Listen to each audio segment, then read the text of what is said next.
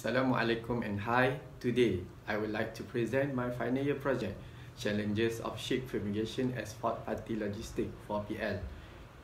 For abstract, the increasing of demand for the shipping activities have created a negative impact from the ship fumigation and also challenge to the fourth party logistics 4PL. It's very worrying because commonly dangerous gas used in fumigation may continue to absorb during fumigation into shipping container or storage. This study will examine the challenge of ship fumigation towards fourth-party logistics and also emphasize the effort that need to be taken to understand the process of ship fumigation in order to ensure safe handling of fumigated storage. In order to achieve this, the study was conducted with Malaysian Pest and Management Association (MPMA) and 4PL operator that offer ship fumigation service. The method used for this study is qualitative method, where the data and information are obtained and mainly from all sources including journal, article, newspaper and other reliable valid source of information. This result also highlight the factor of continued research into challenge in ship fumigation and the importance toward fourth-party logistics. Introduction. Background of study. According to Thoms and Busaka 2016, fumigants are insecticides that become gaseous when they come into contact with the target pest. There are two types of pesticide, either liquids, aerosol, immersible concentrate and solution, or solids, wettable powder, suspension concentrated, dust and granulars when they come into contact with the pest. A fumigant gas molecule is almost 1,000 times smaller in size than an aerosol droplet or dust particle. Fumigants also have a high vapor pressure.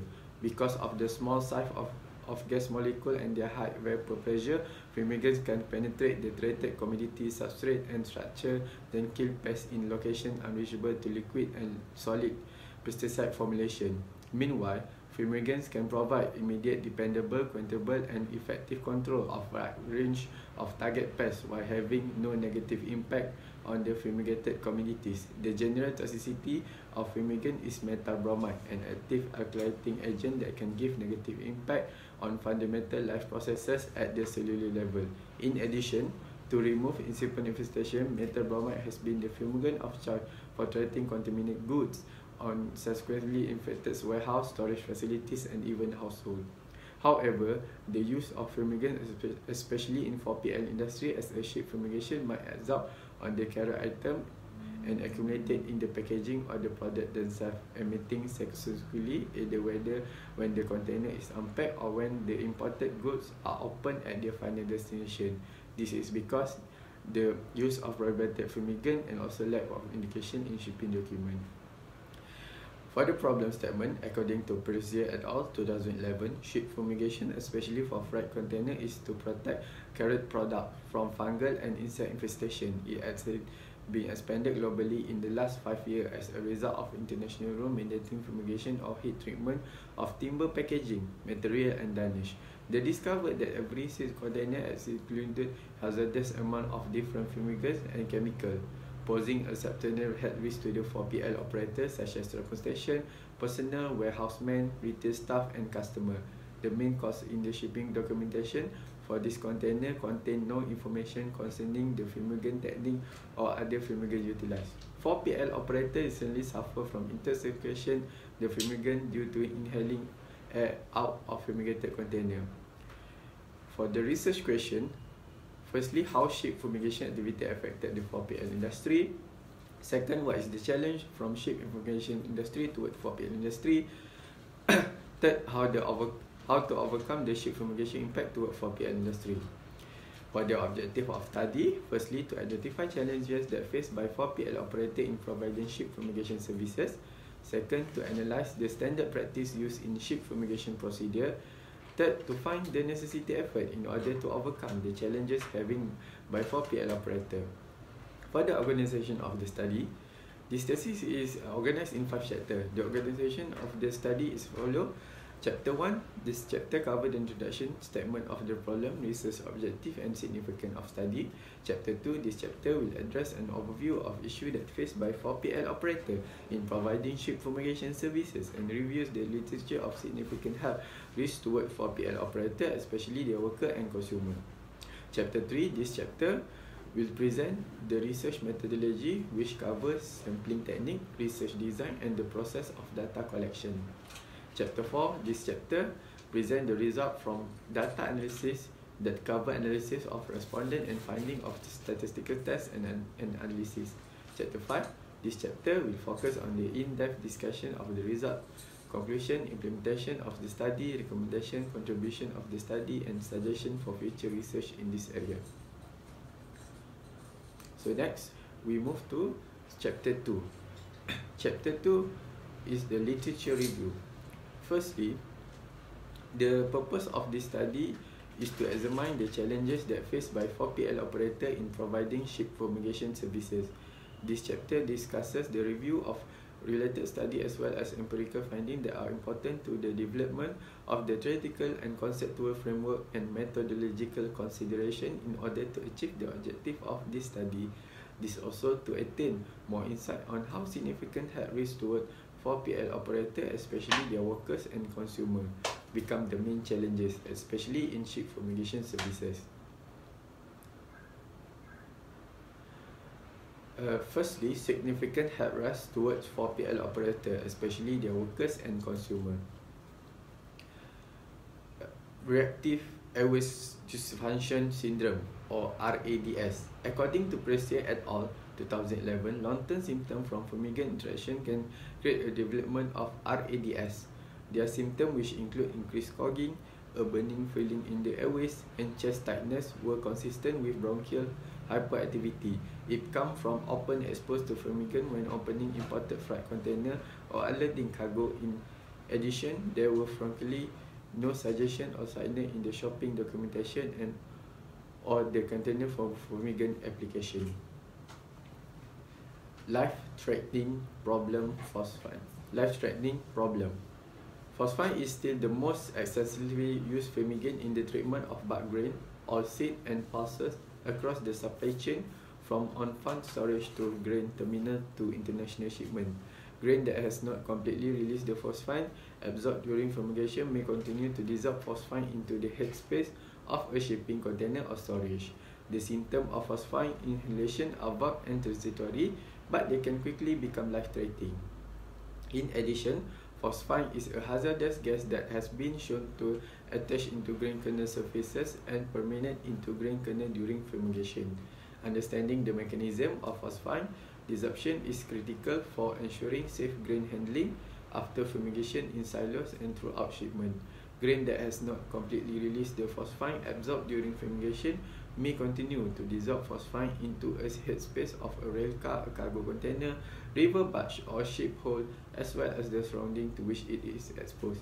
If this occurs at a faster or greater pace than predicted, the grain storage holding structure may continue to retain phosphine at measurable level even after it to be fumigant-free, because grain must be below a particular fumigant concentration before safe handling and unloading. This might harm person handling such grain. We go to Chapter 3 for the methodology. Firstly, method. The methodology chapter is divided into 4 sections. The first section outlines the model used. The second and third section discuss type of data and design of the questionnaires respectively. The final section discuss the method of analysis used in this study. The independent variable for this study are ship fumigation. While for the dependent variable challenges that's faced by 4PL operator, the questionnaire for this study will be constructed based on knowledge and awareness from 4PL industry. Second is data collection. The data will be obtained from primary sources, and the primary data which will be used in this study is randomly sampling collected from the 4PL operator in Peninsula Malaysia by using the structured questionnaire. The data will be collected. The questionnaire will be related to the objective of this study. To assess the information about the demographic background of 4PL operator that provided ship fumigation services, a quantitative questionnaire is designed.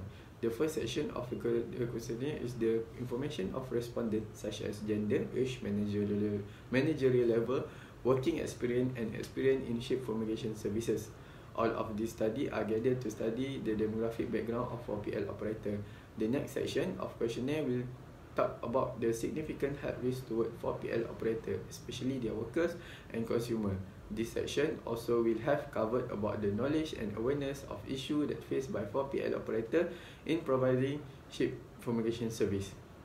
The questionnaire will be available in both Malay and English language with Likert scale which are 1 to 5, filter or contingency question, dictamus and multiple choice question. The question were designed by referring previous study and constructed by myself. A sample in this study is 300 respondents for 4PL operator around the Peninsula Malaysia as a study population. Pilot study. Before the questionnaire able to be used in this study, the questionnaire will be pre-test. 30 respondents were used in the pre-test process to ensure the feasibility on industry player response, the outcome and the level of understanding. Next, we go to sampling technique. Sampling technique is simple random sampling were used as a sampling technique. Simple random sampling means that any respondent from 4PL operator that provided sheep fumigation services has the possibility to be selected. This technique takes people from their 4PL industry itself that has possible to be the respondent for this study. This can be selected by using chances or random people. So next, we move to chapter summary. This chapter discusses the research design and methodology of the present study. This describes the participant of the study, the measurement instrument, the variables, the method adopted in collecting data, as well as the preparation of the data and statistical procedure. The reliability of the construct and the validity of the instrument utilized have also been described in detail for the pilot study report.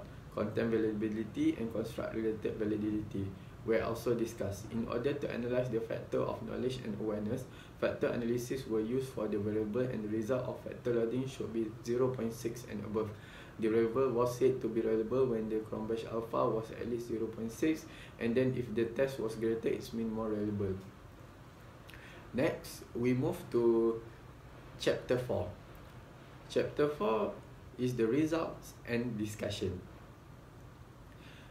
Firstly, descriptive analysis. For this section, the descriptive analysis was made based on data that have been collected through the survey, which already conducted for the 4PL operator that provided sheep fumigation services. And in overall result, there were 300 respondents involved in the survey. For the descriptive analysis, contain the demographic background of the respondent. Next, we move to demographic background of respondent.